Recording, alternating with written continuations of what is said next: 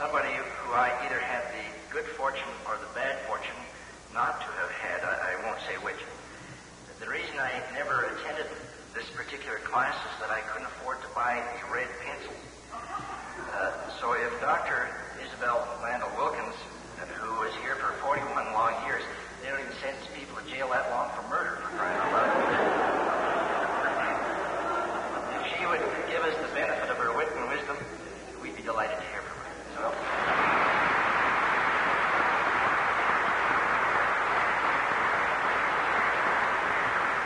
thank you, Con. A very nice compliment, but it was sort of backhanded today. As you told me this morning, she said, I didn't take French because I didn't want to be in your class. So she said I took Latin instead, and I found that you were my Latin teacher. We're having a wonderful time. Enjoy the rest of your viewing.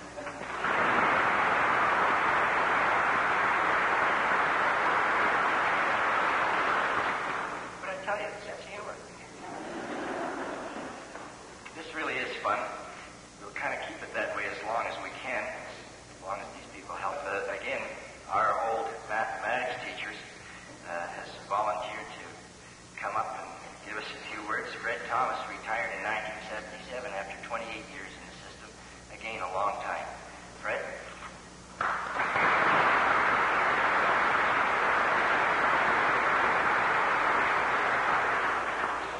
Thank you, Vaughn.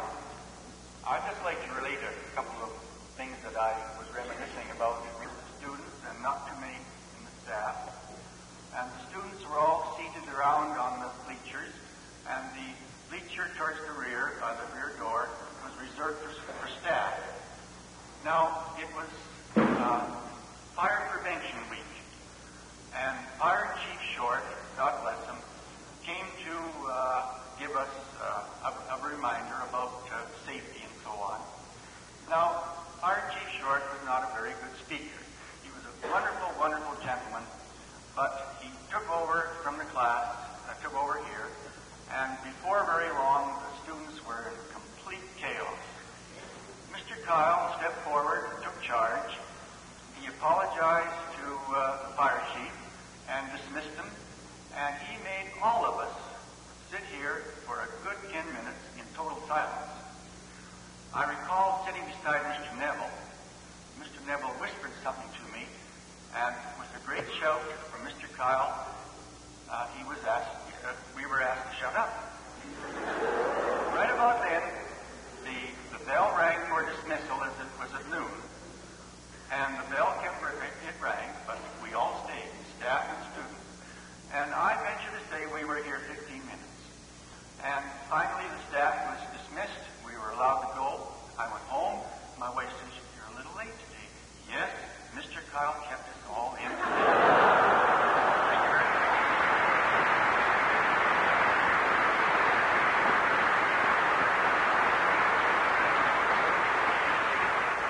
Much, Fred. Again, everybody, without fail, has a Sam Kyle story. I think he was perhaps the most beloved of all, and I've never heard it said otherwise in all my years during and after school, some of which I spent in detention.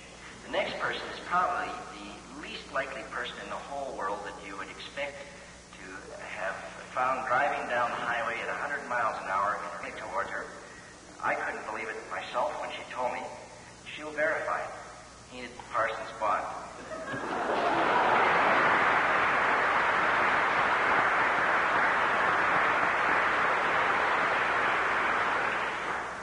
Well, I'm so pleased to be here.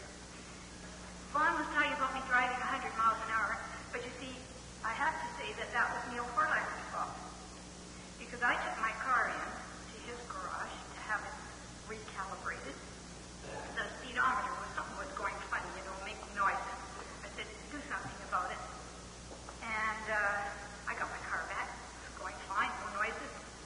And I was driving pretty fast. I guess I was, because the policeman was passing me and he said I was going 100 miles an hour. And I said, no, I couldn't possibly. It said 60 right there. He said, no, it was 100. So I didn't argue with him. But anyway, eventually, Vaughn took the case. Imagine that.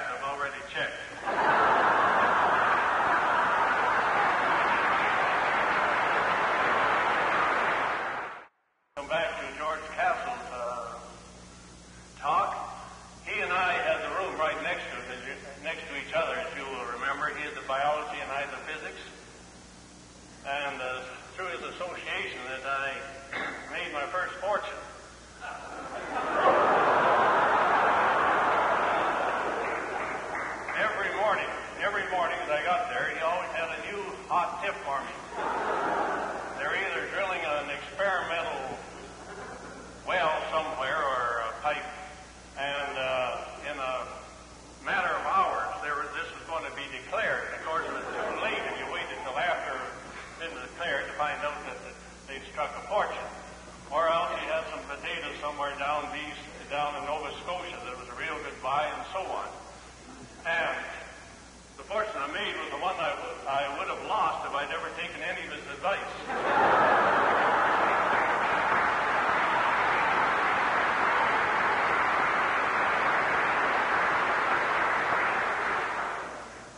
However, the reminiscing is quite out of my field, as any student that took in my physics classes knew that I couldn't even remember the names of the students in the class. I always had to go by the seating plan.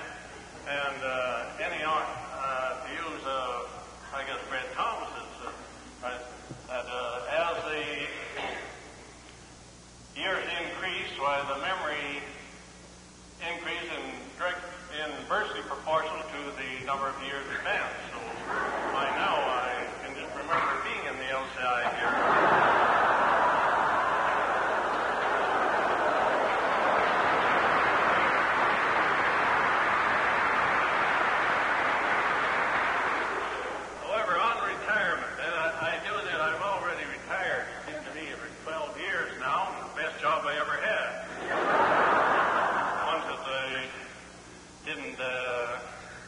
Our pension, that helped.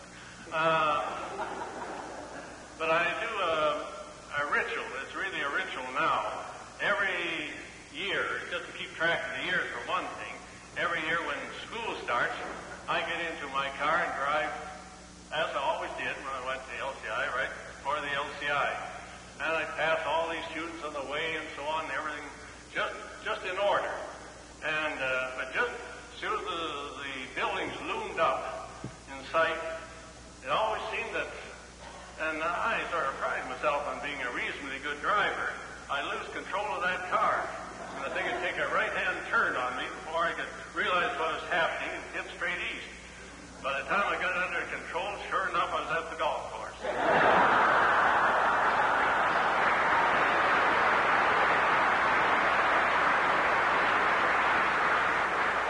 Not only that, there'd be three fellas waiting for me.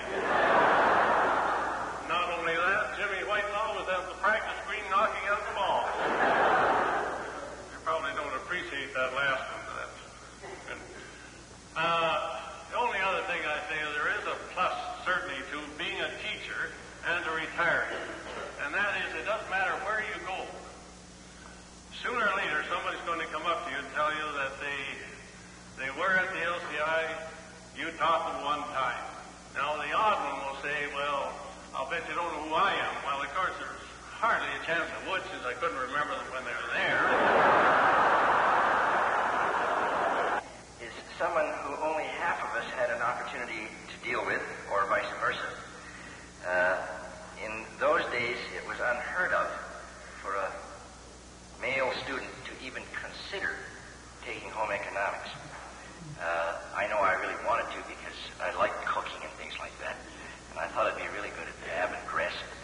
But as sort of a latecomer to our reunion, we're delighted that Muriel Shortreed's here. She taught for 33 years.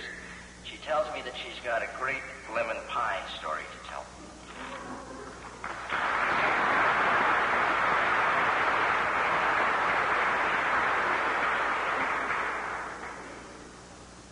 Chairman, friends, I'd like to share a few of my stories about my life with LCI. You missed it. I remember the first grad was held in the room designed for the rifle range. It functioned as a lunchroom. By request, the home ec classes were asked to cater 3 floors down and no elevators. The cost was 75 cents per person, 90 graduates and guests attended. We made 16 white tablecloths, and we used those for many years. Retired some years ago, but she's not retired. She's probably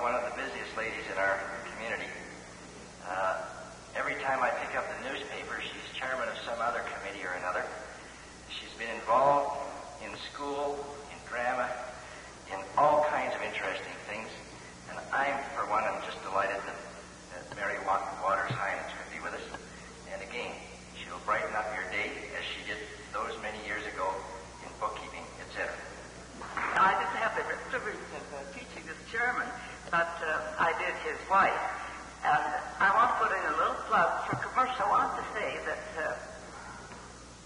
on their behalf, that last night so many of them told me about their careers in secretarial careers in the typing room. And on one table was a whole messy pile of books, papers sticking outside the textbooks, really a horrible looking sight. Who on earth would that be? Because I always taught my pupils that they should leave their desks just the same way in school as they would if they were in an office working. And here were some, who could ever done that? So I looked in the sides of the covers of the books, and there's no name. I sat down and looked at all of it inside of it, and there was no name in any of the books. I thought, well, this perfect teacher's not going to let some kids get the better of her. So I sat down and I slowly scraps of paper out of the books and started looking through these papers. And one of them was a sheet in which she started to write a letter. There were 3 sentences in it. The first sentence was, "Dear so-and-so, we started in our new school yesterday." That's those 2 new pupils. Now, they were sisters. All I had to do was narrow it down to one of them. And I felt quite pleased with myself. The next sentence was, "Our teachers are Miss Smith, Miss So-and-so," then she listed it, and Mrs. Waters. And this is the next sentence. "Mrs. Waters is an old bitch."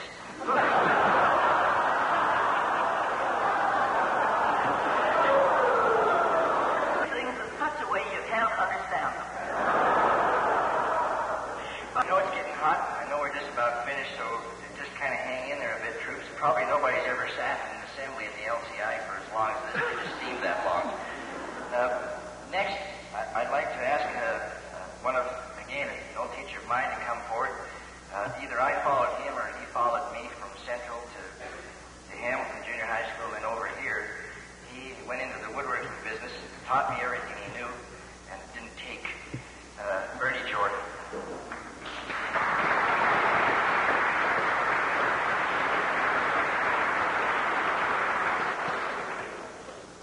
May God forgive you all for telling all those nice little lies about the teachers. And may God forgive me for believing them. I don't know for sure what I'm doing up here. I feel a little bit like the Arab sheik who took over the new harem. I know what I'm here for. I don't know where to start.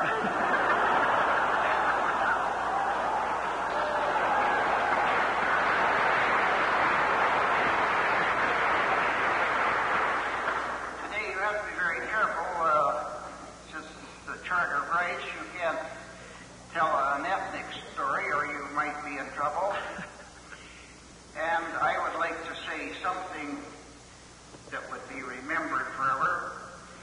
But as sure as you make a great statement, somebody is certain to refute it. For example, it's been pretty dry around here lately. The last time it was so dry, a fellow came in here and he said to one of the old farmers, he said, "I guess it never has rained here, has it?"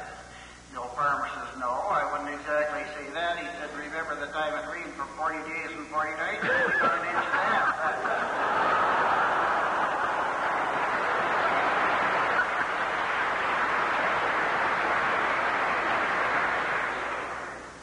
I think that you're all enough. Now, politics is always good for one story. I like this one, and you can tell it almost anywhere.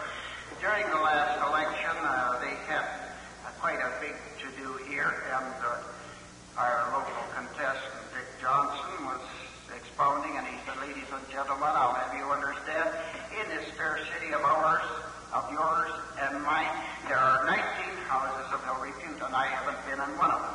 But Sean Moore got up and said, "Which one was that?"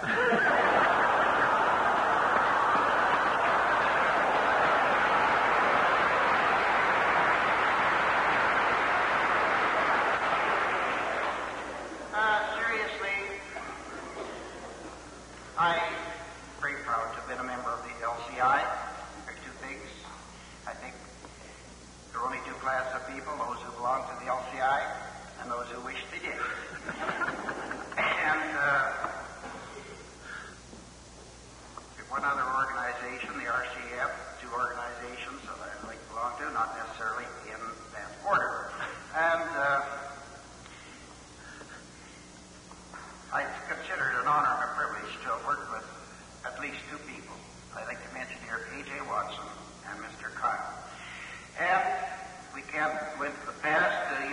told them of the CPR, said, we're proud of the past, but we're planning for the future. I hope that holds good here.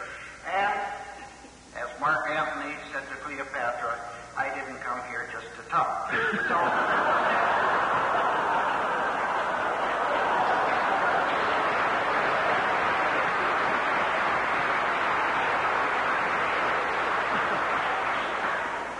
I can assure you this, when you consider the alternative, I'm very happy to be here today. Thank you.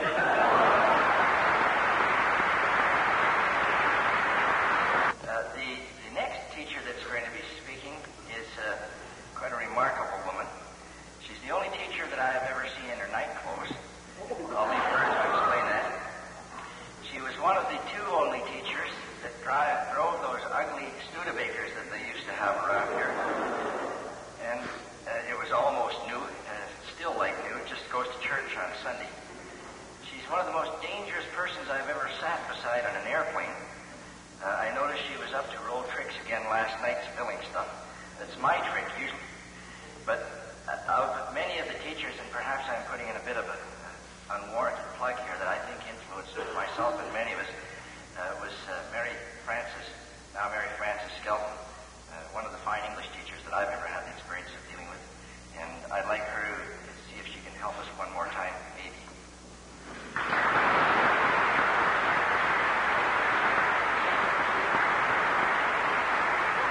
I'll be brief, but I did spill a cup of coffee on Vaughn when we were going up to Calgary. We sat beside each other on a trip up to Calgary on Time Air, and he was very gracious and gallant. He said, never mind, I buy these pepper and salt suits so that when I get something spilled on them, it doesn't show. Thank you very much.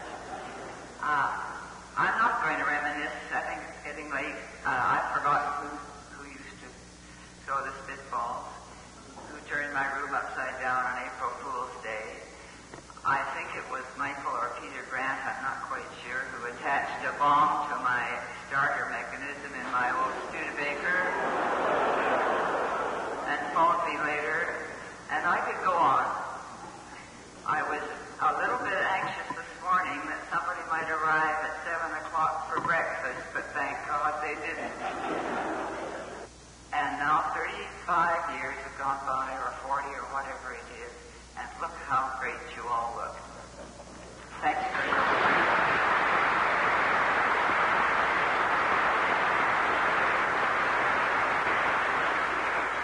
Let's give a shot to George Castle. I remember him for a number of things. Mostly it was that he was never preparing lessons. He was always out panning for gold somewhere. I also remember that he was sent down to minors after we left and ended up at Wilson Junior High School. I'm not sure whether that speaks to the quality of his work here or whether they hit him somewhere else. In any event, George, perhaps you give us the benefit of the same wise old words.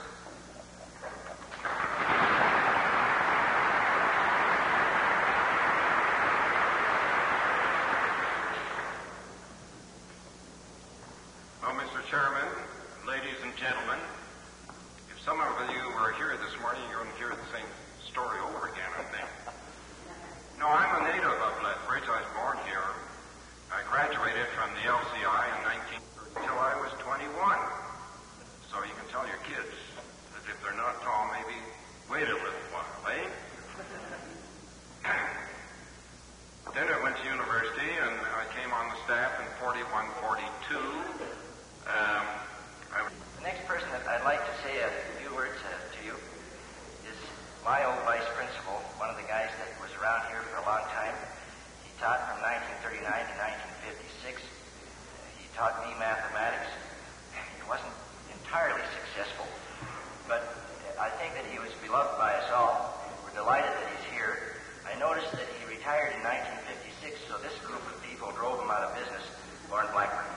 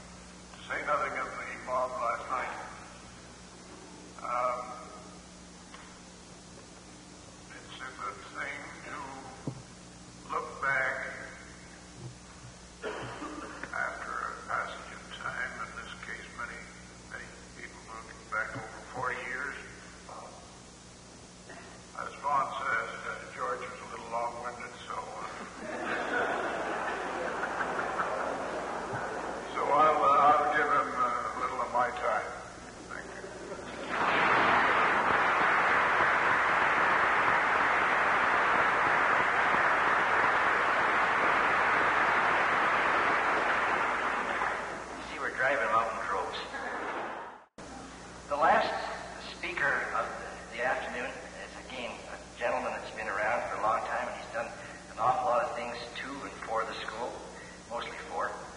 A gentleman that's taught us things besides the academic life. He was a pretty fair